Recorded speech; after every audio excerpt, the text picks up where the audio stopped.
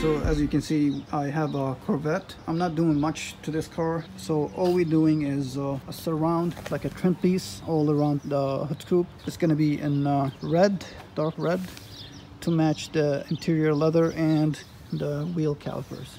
We're gonna do the whole thing in like one big piece, so we won't have any seams, especially here on the corners. We're not even gonna try to do like a stripe and stretch it here, otherwise it's gonna fail. We're gonna do this right, use knifeless tape, so we won't leave any scratches on the hood. And yeah, I'm just gonna do a couple of photos, like a before and after. So yeah, let me show you a quick walk around. This is a very nice car.